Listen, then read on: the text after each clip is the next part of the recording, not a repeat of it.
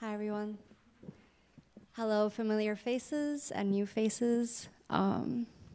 Thank you to our ASL linguist. Thank you so much. Hi, Doggo. I saw Doggo in the audience. Hi, plants in the room. It's the solstice, everybody. I feel very honored and proud actually to be part of the tradition that Joni explained, the Chautauqua. Hopefully I said that right. It's in keeping with the first poem. It's in keeping with what I do, I think. Right now, my professional titles are teacher by day, poet freak by night. And I've been some version of those too, I think, most of my life, besides like cleaning and cooking and stuff, which is very artist and teacher things. But the first poem I want to read for you is about going to school, getting a whole bunch of loans, finding the most amazing decolonizing community or series of communities I could think of in a shit institution, which is academia. And postponing this idea of watching the debates as an immigrant. It was the presidential debates at the time.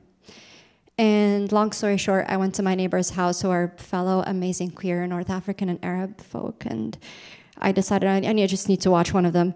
And they made a big fuss about the candidates not shaking hands at the end. So this came out. It's called Just Come Over at 9 p.m.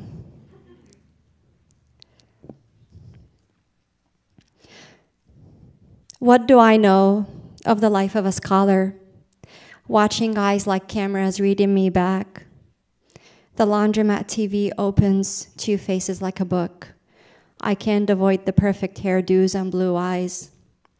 Duck, behind book, defer intention and entanglement that might as well be silent until war is declared. Prepare for silenced with silence and scholarly license or labor. Prepare for past revolutionary lyrics whose time has passed. Prepare for the ticking bomb of some stories reframing, like morning's afterbirth. Speaking makes for a scepter of a story. You say Mosul, and all stories are more self than referential to him.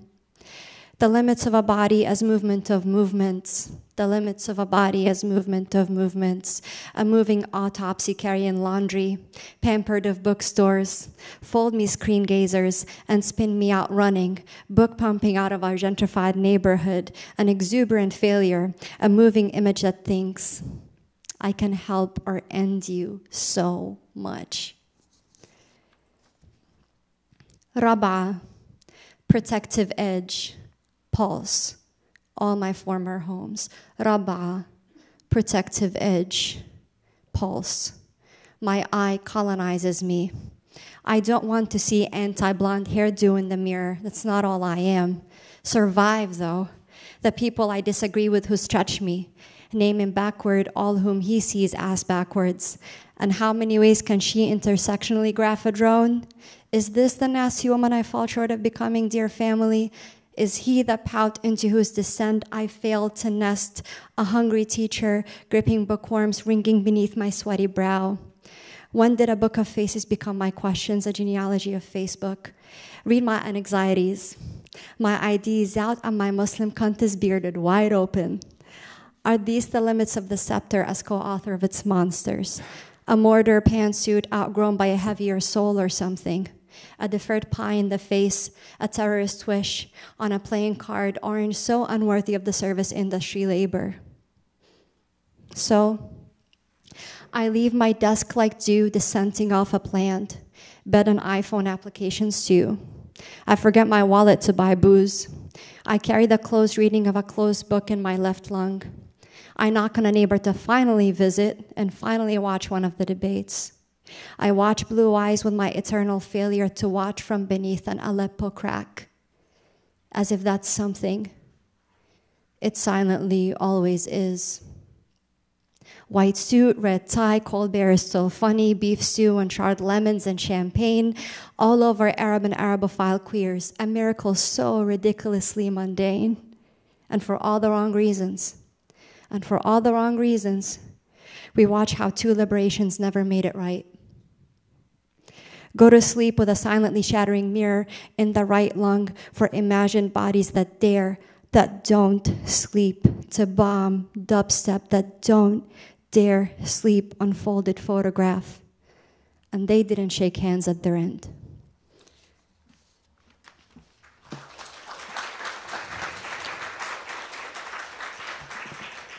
So then I come to Portland like 2 years ago. And this town was rough at first. Let's just say that. It's a tough town to start in, I think. And I thought by now, living in the US 15 years, I accumulated enough privileges to make it work, and it was still it was a challenge. And then I found the wild ones, I found the resistors, I found the ones that are holding it down for worlds here that will never be forgotten and that will always remain beyond all the settlerisms.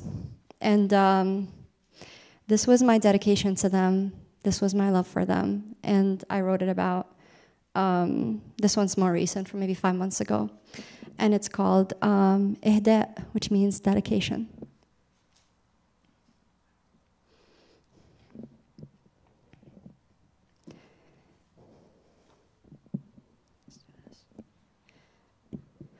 Column me stretch marked as sunrise. I am enough of a dark hole. I'm tired of poisoning myself with pigments to signal the galaxies. Crossing pavement, I feel my sneakers burn. Some meridian tug to the rubber heart. Your words have been my only anti-lava lately. Steam rises in the emptiness you leave beside. The rain mirages concrete into ocean. And I doubt that I know the words at the back of my skull. Everything I say, like my vision is inverted, rains upward to the highest sky of my past. These footsteps, back in their day, these footsteps, they masked protest stampedes.